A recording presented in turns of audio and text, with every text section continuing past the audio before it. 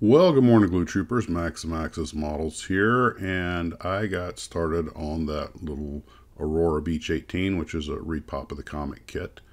And most of you guys are familiar with the Beach 18, and this one looks a little different because it's actually a Beach 18 Super 18, which I believe was the E model that came about in 1953.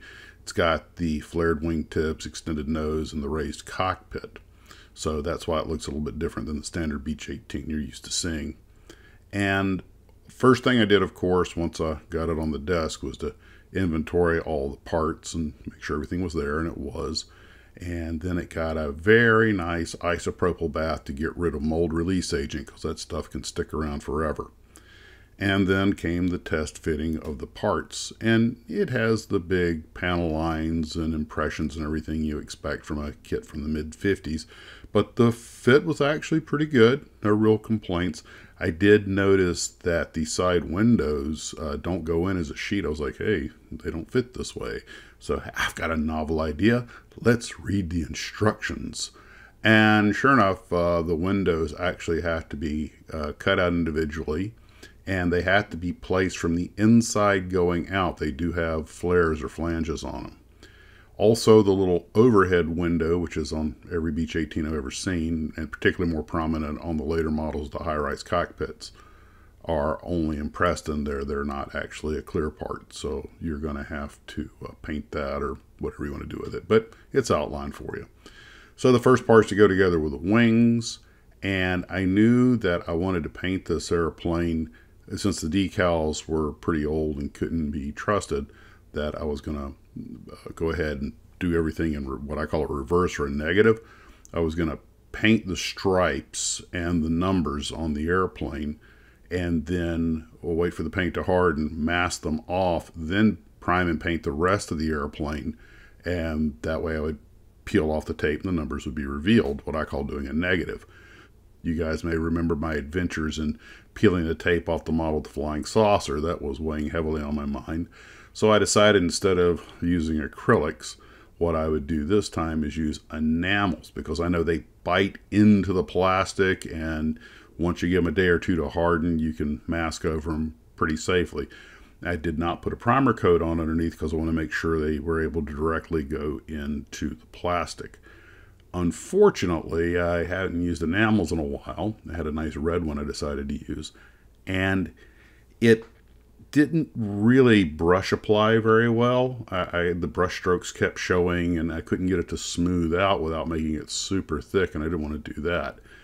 And I wound up stripping and repainting, trying different mixes, and finally I got one that was more or less acceptable. What I realized was that I needed to use a broader brush and just go over the whole area.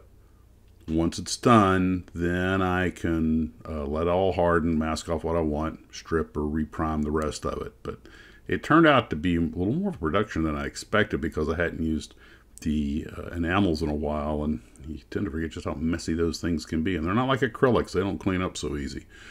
But I got it painted. It's in the box, and I'm going to let it just set until, well, that was yesterday that I did this, so I'm going to go check it out now, see if it is safe to tack it down. I might put a clear coat over it before I do.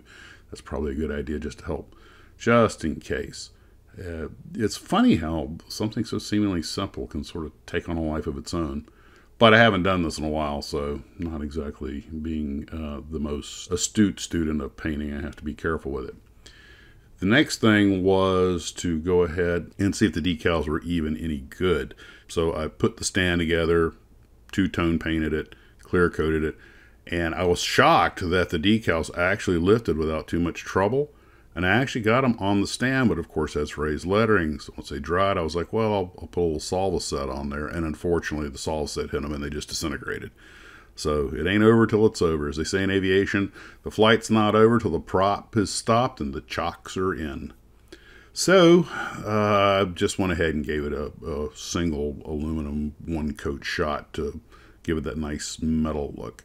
And that's where I had to stop, because I wanted to give everything overnight to harden before I went any further. So I went ahead and started working on the Atlantis Boeing 2707 Very straightforward kit. I already have one on the shelf that's in the Pan Am markings with the wings swept back, so I'm going to do this one in the Boeing house colors like it is on the box with the wings swept forward. Pose them side by side. And not a lot to mention about this kit, except that the engines are side and position specific. So I made sure when I put the engines together that I marked their numbers so I knew which one went where later. And got it masked off. The top is white, so I'm just going to see if I can just get away with letting the white plastic do its job instead of painting areas that probably don't really need to be painted. And I got the primer coat on it, and that's where it's sitting right now. And I already have the paint mixed for the that sort of dark yellow bottom, and then the rest is in decals.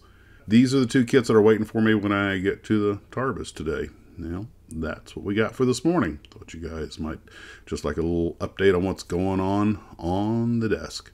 Okay, you guys take care of yourselves. We'll talk to you later. As always, model on.